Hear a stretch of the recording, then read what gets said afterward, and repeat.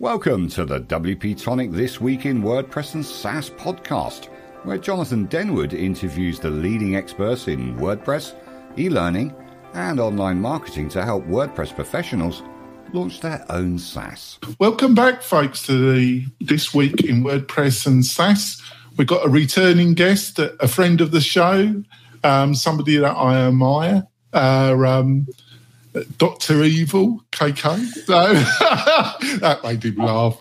Actually, I have the Dr. Evil right here, not to mess up the introduction, but... No.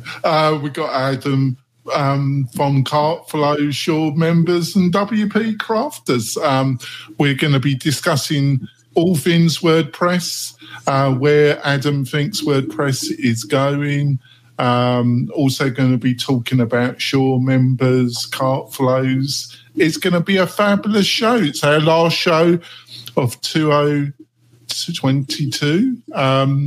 It should be a great show. Before we go into the meat and potatoes of it, I've got a couple of messages from our major sponsors. We'll be back in a few moments. Are you looking for ways to make your content more engaging? Sensei LMS by Automatic is the original WordPress solution for creating and selling online courses. Sensei's new interactive blocks can be added to any WordPress page or post. For example, interactive videos let you pause videos and display quizzes, lead generation forms, surveys, and more.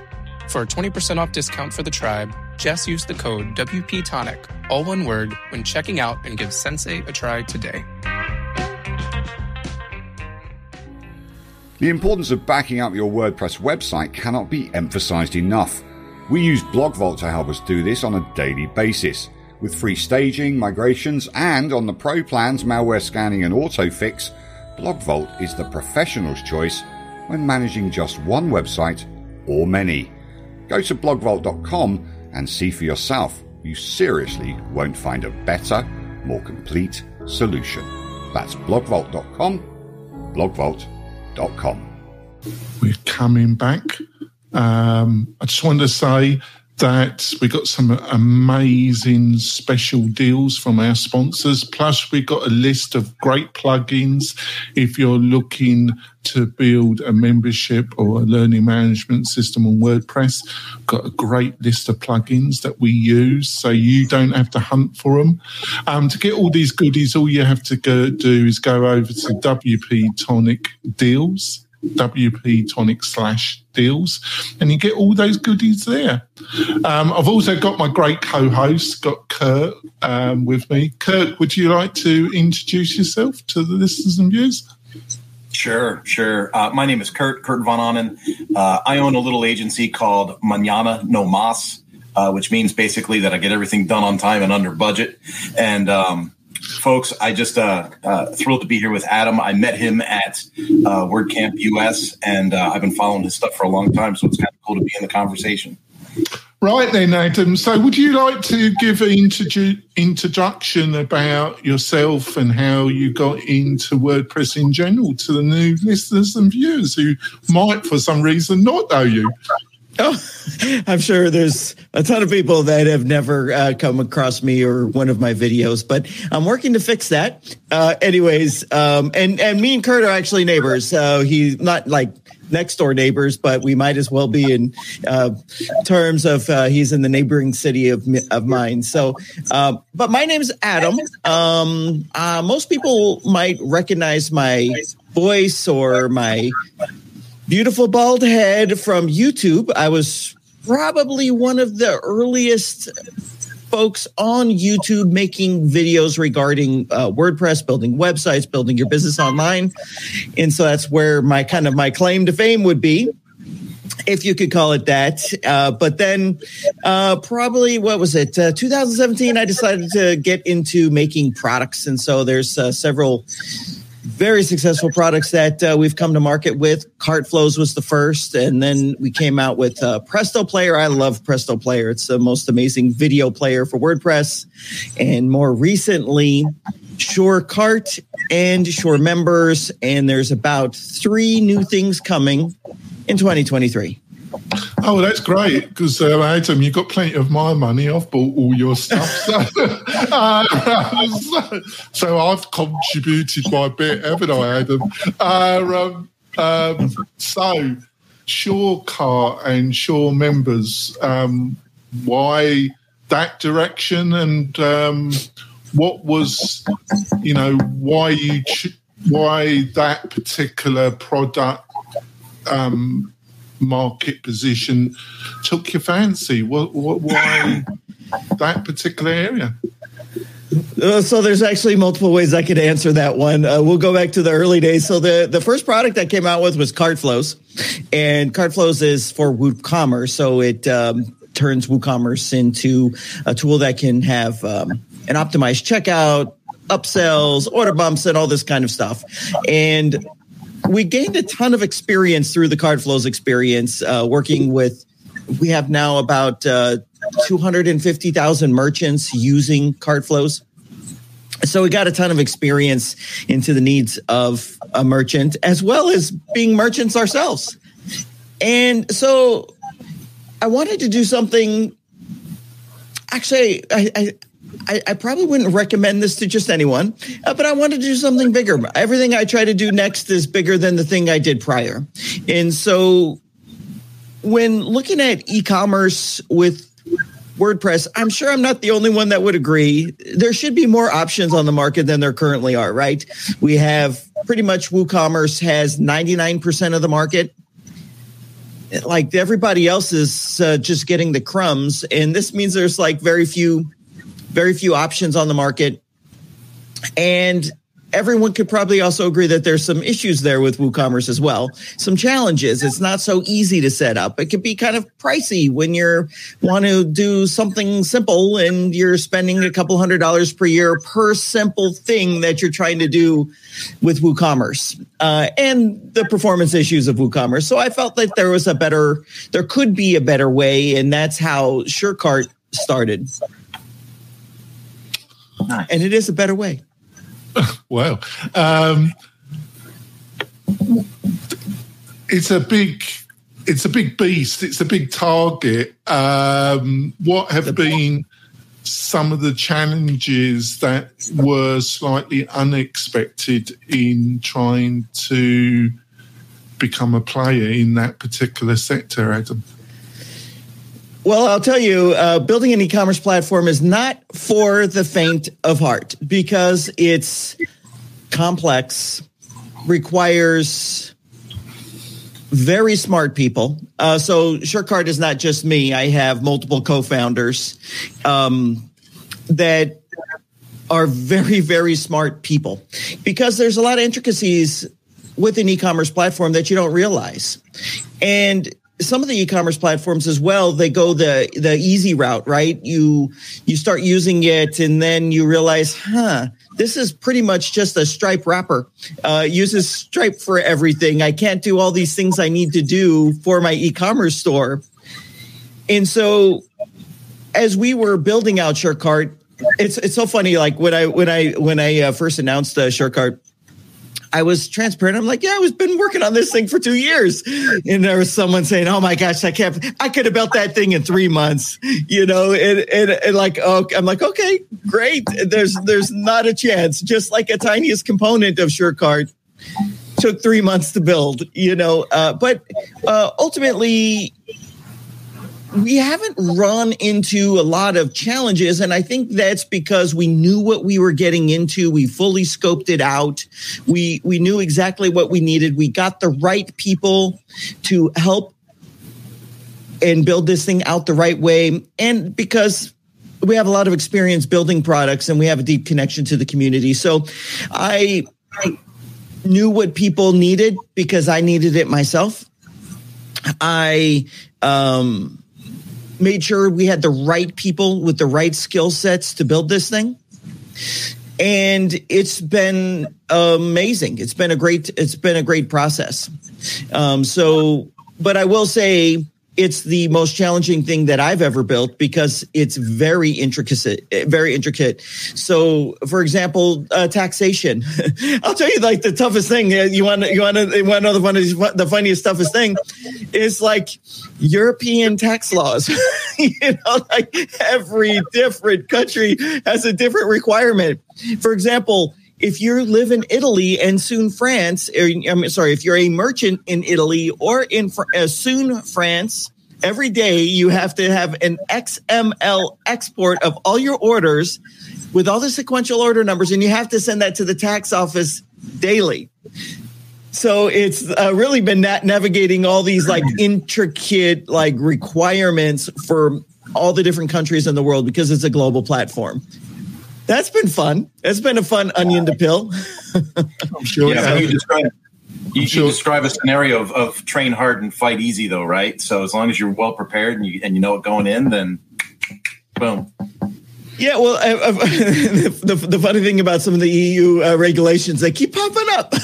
There's something new every year, a new challenge every year. But it's okay because we built the platform in such a way where we can we're EU compliant. Where you'd be surprised to note most e-commerce platforms are not. They're not EU compliant in the slightest. But there's so many different requirements regarding how VAT is displayed, inclusive, exclusive, sequential order numbers, like you name it. It is subscription reminders, 7 day. Well, that's a simple thing, subscription reminders, but you'd be surprised at how few platforms actually have that. Yeah. So that I think would probably be the one thing that has been the toughest. Well, no, it's not that it's been tough. It's just been a curveball. So we're just catching the curveballs, which is perfectly fine. Over to you, Kurt. Adam, out of the products you mentioned, the thing I have the most experience with is Presto Player, and I'm looking forward to trying SureMembers out with a combination of tools that Jonathan promotes at WP-Tonic. And you've already touched on it. But like, what could you share with the audience as far as like the strategy of launching something successfully in the WordPress space? Yeah, I've been very fortunate that every product I've launched, I've been all in on, and they've all done amazingly well. Of course, I'm in a little bit of a different situation in that I spent 5 years building a YouTube channel. It's actually been 7 years now, building a YouTube channel and a community of people that believe in me and trust in the decisions that I'll make. So they know that if I come out with something, I'm in that for the long haul, and it's going to be the best in that category. So I have that, like, I don't actually call it an unfair advantage. It's a very fair advantage because I spent years building it, and I truly care about the people, my users, the people that are on my channel. I truly care about all of them. But if you don't have that, I think the most important thing when bringing a product to market is how the heck are you going to get users aware of this product? So if you don't have the already existing following or subscriber base or people that are keeping their watch on you, you have to figure out who does and how can you, what's the word? Like butter them up is one way of putting it. Butter them up, befriend them. So like, for example, I go to WordCamps. And actually a lot of people come up to me at the WordCamps, right? Because of the YouTube channel. But I'm going to the WordCamps for what I was just talking about. I'm going to the WordCamps to talk to people, get joint efforts together, exposure to products, things like that. That's why I'm going to WordCamps. You know what I mean? Make friends. Of course, I like the social aspect of it as well. I love making new friends. But, I make the effort to go to WordCamp EU in Porto like 6 months ago and go to the one in San Diego that didn't take much effort because it's not far from me. But I'm making the effort to go to Bangkok in 2 months, and I'm making the effort to go to Athens in June or July. I think it's June, because I want to get as much exposure for my products as possible. So if someone's coming to the market with a product, you're going to have to figure out who has the eyeballs and how can you befriend those people and get them to buy in on your vision of what you've made and have it really make sense. So to get access to the people that actually use the things. So I think that is like the biggest key, right? It's the biggest key for everyone. Like, how are you going to get to the buyer or the user if it's a free product? Do you remember? Yeah. You remember that I was trying to persuade you to go to Orange County one. You remember that first one, and you were a bit. I'm not sure if it's worth me going, and I said, "Oh, you should go, Adam. Definitely go." But didn't I go? Like, I went to like two of the ones in Orange County. I met you there. Oh yeah, we met for the first time there. It was in 2019, probably, or 20. I know I was there in 2018 and 20. I got a good memory. 2018 and 2019, I was there. I haven't. It all merges. But I remember you were thinking of going and you weren't too sure. And I said, "Oh, you definitely should go, Adam. It's well worth the effort."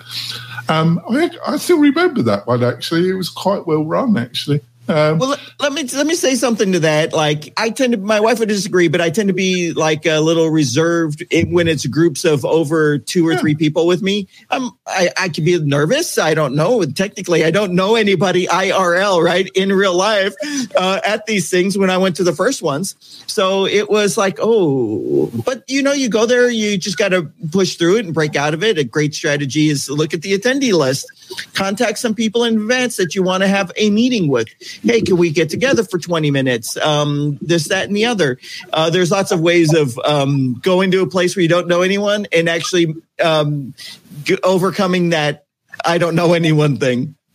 Well, you're a bit like me, because I think you would say not totally, it's a mixture of both, but people think I'm a total outrovert, but I'm not. I'm quite introverted, actually. And I think you're a bit like that yourself. Totally. Because you run a very successful YouTube channel, they straight away think you're going to be a very outroverted type, but you're a bit like me. So I think we're going to go for our break, Adam, and we'll be back. It's always a joy having Adam and having a chat. He's so knowledgeable. We will be back in a few moments, folks. Hey, it's Spence from LaunchFlows.com. If you've been looking for a fast and easy way to create powerful sales funnels on WordPress, then look no further than LaunchFlows. In just minutes, you can easily create instant registration, upsells, downsells, order bumps, one-click checkouts, one-time offers, custom thank you pages, and best of all, no coding is required. For as little as $50 per year, you can own and control your entire sales funnel machine with LaunchFlows. Get your copy today. This podcast episode is brought to you by Lifter LMS, the leading learning management system solution for WordPress. If you or your client are creating any kind of online course, training-based membership website, or any type of e-learning project, Lifter LMS is the most secure, stable, well-supported solution on the market. Go to lifterlms.com and save 20% at checkout with coupon code podcast20. That's podcast20. Enjoy the rest of your show. We're coming back, folks. I just want to point out that if you got a client and you're looking to build a membership website or a learning management system, why don't you look at WP-Tonic to host the website on? You get all the benefits of a suite of plugins that would cost you a lot of money, plus fantastic hosting.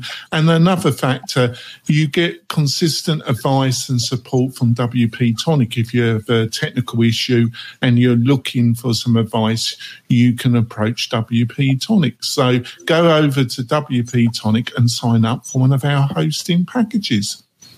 So straight back into it. So let's start with this. This is going to be an interesting one. What did you think of Matt Malweg's State of the Word 2022? I don't think this year it was a COVID event, was it? I think they managed to avoid that one. But what did you think of it in general, Adam? Yeah, I thought, well, let me say, this might just be my perception. I'm, very much paying attention to these things, but it seems like WordPress is moving along a lot faster and smoother development-wise. Core is than it had in prior years as well. And you also see it in WooCommerce. There's like more aggressiveness towards building cool things that actually make sense. The full site editing things, started last year. And I thought to myself at the beginning of this year, no one's going to use this thing. And now I find myself a year later wanting to use this thing, and so I just see it continuing going in that direction. One of the things that I was really keen on in the State of the Word is all the discussion regarding artificial intelligence, which is something I've been very much using since 2020, and actually have been building a tool using artificial intelligence. But it was really nice to hear it from the State of the Word, the discussion of artificial intelligence as it relates to what we're doing, building websites, businesses online and stuff like that. That was quite interesting to me. But personally, I'm quite optimistic about the future of WordPress, where it's going, the new things. Let's face it, at a certain point in life, you don't like new things, right? Like, when I was in my 20s, something new. I love everything new. Let's throw it out. My wife used to complain. I would always change everything up at the house. Like there'd be a different phone, a different cell phone, a different TV. I would change everything up all the time. But, when you get in your 30s, you're like, I don't like it so much. I'm starting to feel a little uncomfortable by this thing. I'm sure that just gets worse and worse as you get a little older. But I'm excited for the changes and the improvements that are happening to WordPress and WooCommerce. I think it feels like there's new blood making decisions, or there's actually some direction where it hasn't felt that way in the past. Yeah, what was your reaction about the statement about changing how Premier plugins are dealt with in the directory? I thought that was quite interesting, because I thought that was never going to be touched. You were never going to see any movement in that particular area. But it seems to me that almost everything's up and being looked at now. Did you get that impression? Do you mean the new taxonomy where, if you're looking at a theme, it says if it's commercial or community supported in the same, I guess it's not implemented yet for plugins. I actually wanted to make a suggestion, though, that there should be a new taxonomy that the users place on these things of excessive banner ads. I had installed the plugin the other day, and 5 days later, all of a sudden I had 5 banner ads in and this plugin was on hundreds of thousands of websites, and I'm like, how can you do something like this? So I'm all for more transparency with these things, and it could go either way. I think it's probably maybe in some regards it's very good if you make a choice based upon there being real support available, there being a paid option that might provide better support. I think I once told this story. I was an early user of Pods. Pods is I know you did a few videos on your YouTube. You were quite supportive of it, really, weren't you? And this was in 2016, 2017, and I realized, I've got some problems now with Pods. Who can I go to? Guess what? It's nobody, because they and then the plugin hasn't matured or changed or improved or anything. Not their fault. It's community supported, so, I probably would have gone advanced custom fields in hindsight, because I know I could have paid for a professional version, gotten professional support, and it would continue to improve and get better over time. But when you go with some of these non-commercial plugins, that just doesn't happen, and it's no one's fault. It costs money. Every support ticket costs money. Every developer hour costs money. So I think it's interesting in that way, that regard. I think there's a certain user that wants to use everything that's free, and they might cripple the potential of what they're doing. But there's also the person that wants to know that there's always someone to go to and it's not going to be abandoned. How many plugins have you used that are either overtly abandoned, like they're saying it's now abandoned, or you could tell it's abandoned because it hasn't had an update in 3 years and you thought this was the coolest thing when you installed it? That's happened to me far too many times. So in that regard, I might just prefer a commercial version of something, even if it's free, because I know they're going to keep the free one going because they've got the pro version. Over to you, Kurt. Well, I can't help but be distracted about how you talked about the YouTube stuff, and it's almost like a follow-up question. Sure. That's how I know you. I know you from the YouTube. And then when I deal with customer support, it's people say, I saw a YouTube video with Adam, and Adam says, right? And then I gotta word it so that, I gotta float around Adam's words to get what I gotta do in the support ticket, right? And I can't ask you for your secrets, but how can you inspire? How can you inspire or attribute that type of success? What was it? Just stick-to-itiveness and sticking with it and watching the numbers grow, or because a lot of people make great content and don't have any followers on YouTube. It's a really weird environment. Yeah, you know what it is. I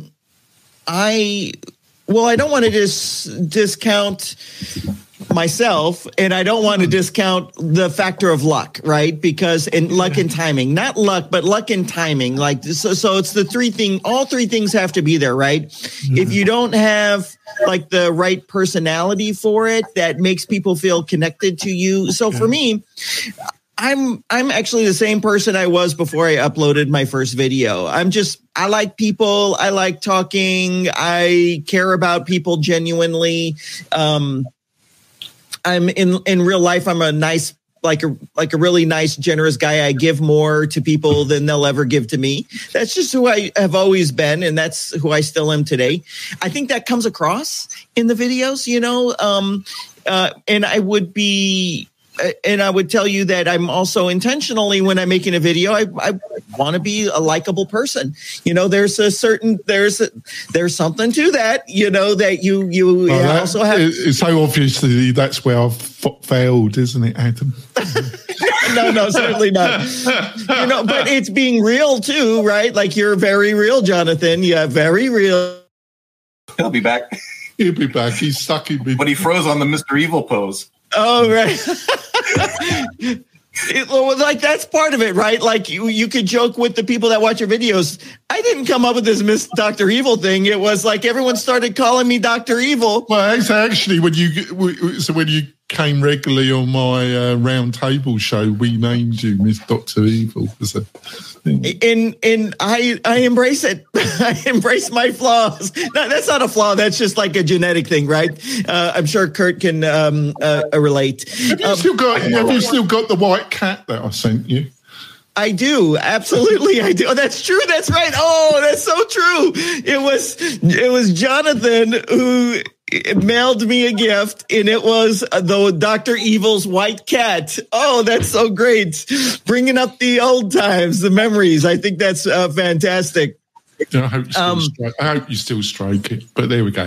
Let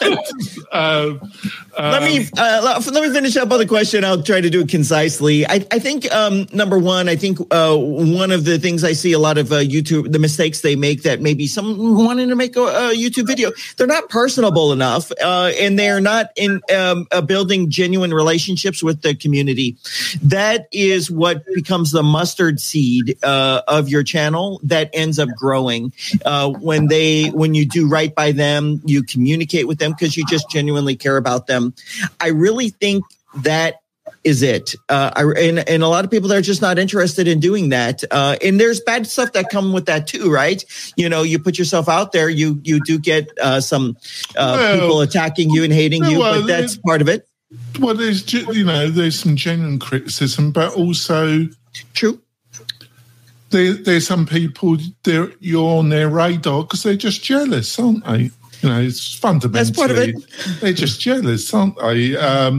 They don't allow, there's two things. Either you get a bit bitter about other people's success, or you utilize their success to generate you to do things. There's two ways to go, isn't there? Either you get bitter about it, or you look at them and say, well, they did that. That motivates me to up my game. There's two ways of doing it, isn't it? Well, and this actually ties into one of the questions you might ask me in about 5 minutes about, books or websites or online resources. I was thinking, what has inspired me as an entrepreneur, and it's other entrepreneurs. And where can you get access to other entrepreneurs? YouTube. Where can you follow other entrepreneurs' online journeys? YouTube.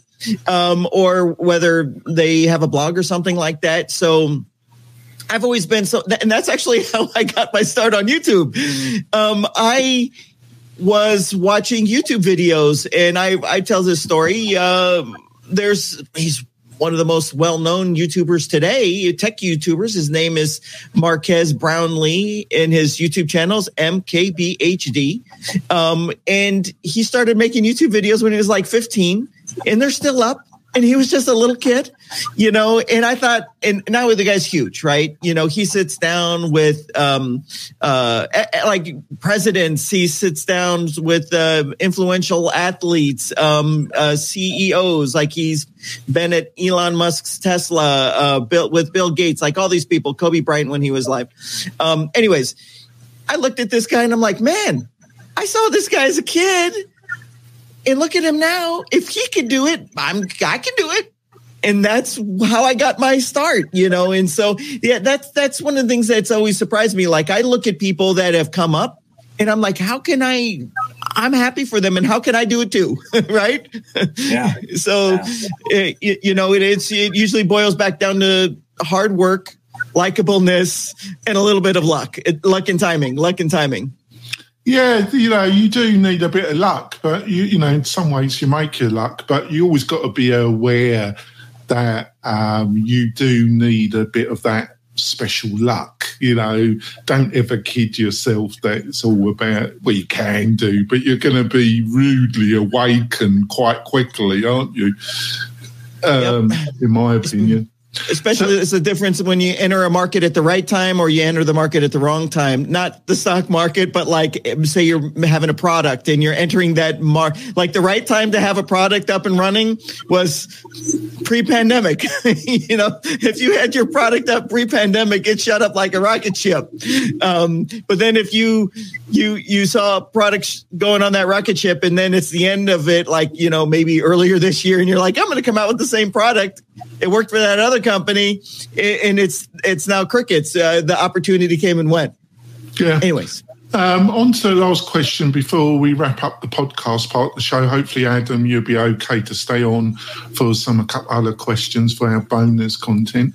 But I always like this question. If you had your own TARDIS, Doctor Who, I don't know if you ever watch any BBC TV, you had your own time machine and you could go back like 7-10 years ago and you could mentor yourself for an afternoon. What would be the key message you would like to get over to the version of yourself that you think you know now, that you would like to tell your younger self? Wow, that is quite a question, and I'm afraid it's going to require a deep answer. Yeah. So not like a surface level answer, like a heartfelt answer. And it's probably a good way of wrapping up the year with like a heartfeltness, right? It's that time of year. I have always been business minded, business schools, business degrees, very business minded at a very young age. And I think that most people, including myself, don't think big enough. Sure. And they don't, because they might not believe that they can do the big thing. And I think if I was to go back 20 years ago, 17 years ago, let's be more generous to myself, 17 years ago, maybe 20, I would say, Adam, do not be afraid to think big. You can accomplish that thing. You just have to figure it out, but you have to think big. Even today, I would say to myself, I think too small, even though like SureCart is Shopify level, right? Of complexity, capability, and all of that. I'm thinking big, but I'm trying to think even bigger. You know what I mean? I even know that like I could think bigger than that, you know? I think that's what I would tell myself to remind myself that you can accomplish these things, but you just think too small. You know, why think I want to make $1 million when you could say I want to make $1 billion? Seriously. Anyways, millionaires are quite common nowadays. Yes. Yeah. Not like, and once you have $1 million, you're like, I should have been shooting for $1 billion. Like $1 million's actually easy to get. It's actually very easy to get. But $1 billion's a more of a challenge. So, anyways, I don't really care about money. I've got plenty of it. I don't really care about it that much. But it's not a driver for me, in other words, is what I'm trying to say. But I would just say think big. And I would encourage anyone to think big. I tell my son that you got to have big dreams. All right, it's been a pleasure talking to you, Adam. Adam's going to stay on for some bonus content. You can watch the whole interview, plus the bonus content on our YouTube channel. So, Adam, how can people find out more about you and what you're up to, Adam? Well, the most exciting things that I'm doing right now is SureCart at SureCart.com. It's actually a full brand of Sure-related products. We have SureMembers. It's like a membership-style plugin for your website. We have SureWriter coming out, which is an AI writing platform that's coming out. We have SureTriggers that you can sign up now to use. It's a full automation platform rivaling Zapier, but it's also deeply integrated into WordPress. But, of course, home base is youtube.com/WPCrafter. Leave a comment. I'd love to hear from you, and I'd be happy to help in any way I can on your journey. And my new co-host, Kirk has agreed to be my co-host in 2022, which is great news. So, Kirk, how can people find out more about you and what you're up to, Kirk? I latched on to the name Mañana No Más back in 2008 in New Mexico. And if you look Mañana No Más up on Google, it's impossible to not see me there. So that's the easiest, best way to find me is just look up Mañana No Más. I am also somewhat of a LinkedIn addict. I'm on LinkedIn every day. So if you go to LinkedIn/Kurt Von Ahnen, friend me, connect with me. It says to follow, but I always welcome connections, and I generally send an invite to get on a conversation real quick because I like to be relational on there. So that's the best way to reach me. That's great. I just want to wish you, the listeners and viewers, a really happy Christmas and New Year. 2022 has been a great year for me. It's had some great ups and also some very painful downs. To say it's been a ride would be an understatement. It's been one of the most challenging, but also one of the most interesting years I had. I'm looking forward to 2023. I hope you have a great one as well. We will be back in the new year. We'll see you soon, folks. Bye. Hey, thanks for listening. We really do appreciate it. Why not visit the Mastermind Facebook group? And also to keep up with the latest news, click WP-Tonic.com/newsletter. We'll see you next time.